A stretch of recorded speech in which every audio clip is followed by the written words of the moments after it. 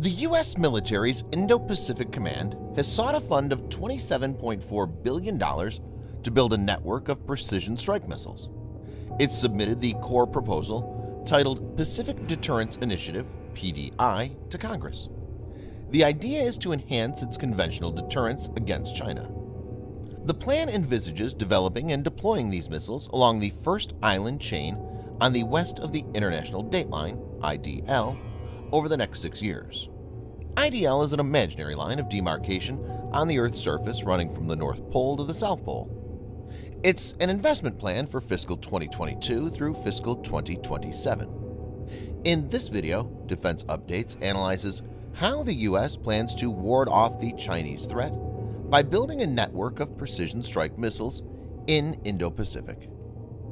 Let's get started. This video is sponsored by the free-to-play military vehicle combat game War Thunder.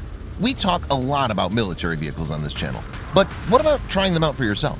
In War Thunder, you can choose from more than 1,200 playable vehicles from the 1930s to the 1990s and go to battle on more than 80 theaters of war. You can fly aircraft, helicopters, drive tanks, and command ships of all types and sizes, which have been carefully recreated from their real-world counterparts. It's available as a free download on PC, PlayStation 4, and Xbox One with cross-platform support. So grab your friends and give it a try. All viewers of Defense Updates that register using the link in the description below will also get a free premium tank, aircraft, or ship and 3 days of premium account time as a bonus.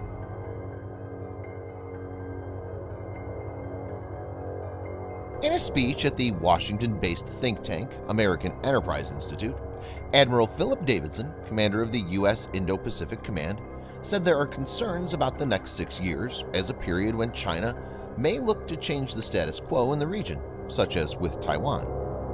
He said there is a fundamental understanding that the period between now and 2026, this decade, is the time horizon in which China is positioned to achieve overmatch in its capacity, and when Beijing could widely choose to forcibly change the status quo in the region.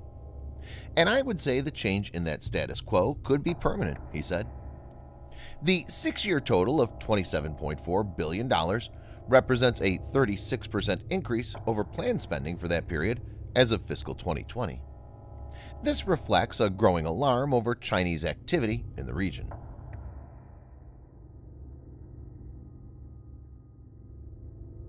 Viewers may note the first island chain consists of a group of islands, including Taiwan, Okinawa, and the Philippines.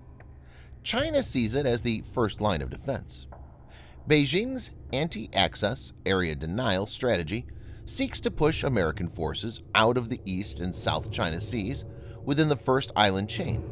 This includes deployment of long-range air defense systems as well as anti-ship missile batteries. China also seeks to keep U.S. forces from approaching the second island chain in the Western Pacific, which runs from southeastern Japan out to Guam and south to Indonesia. The document stated, "The greatest danger to the future of the United States continues to be an erosion of conventional deterrence." The document said, "Without a valid and convincing conventional deterrent, China is emboldened to take action in the region and globally to supplant U.S. interests. As the Indo-Pacific's military balance becomes more unfavorable, the U.S. accumulates additional risk that may embolden adversaries to unilaterally attempt to change the status quo." Specifically, it called for the fielding of an integrated joint force with precision strike networks west of the International Dateline along the first island chain, integrated air missile defense in the second island chain, and a distributed force posture that provides the ability to preserve stability and, if needed, dispense and sustain combat operations for extended periods.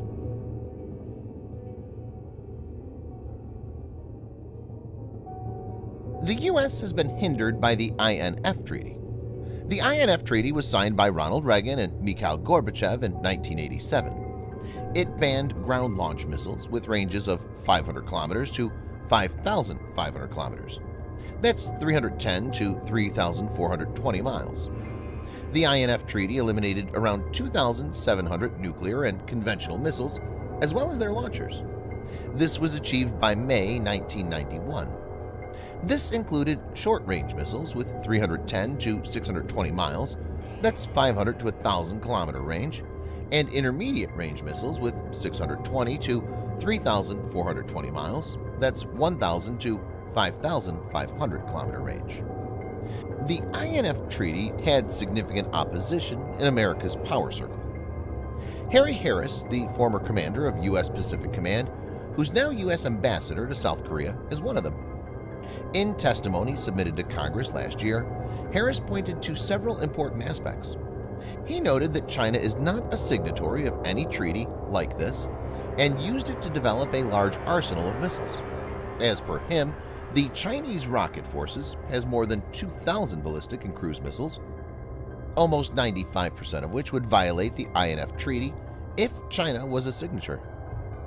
Amidst continued growth of China's missile forces, then U.S. President Donald Trump announced on the 20th of October 2018 that he was withdrawing the U.S. from the treaty due to supposed Russian non-compliance. Since the withdrawal, the U.S. has tested several missiles that would not have been possible when the INF Treaty was in force.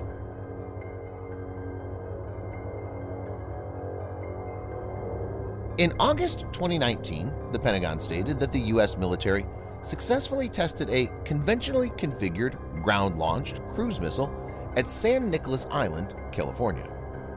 The U.S. Department of Defense said the missile accurately impacted its target after more than 500 kilometers (311 miles) of flight. As per reports, the missile was launched from Mark 41 vertical launch system. Another option being developed is Lockheed Martin's Precision Strike Missile, or PRSM. The latest test was carried out in April 2020, and it went well. The success brought the ongoing testing record of PRSM to 3 for 3. Two previous tests took place in December and March 2019. The missile is expected to reach initial operational capability in 2023.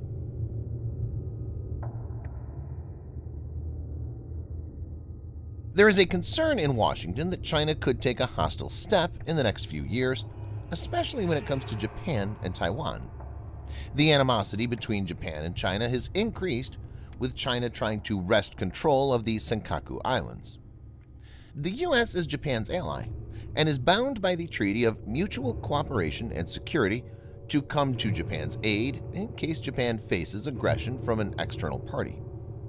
China has threatened to bring Taiwan under its fold, even if it requires the use of force.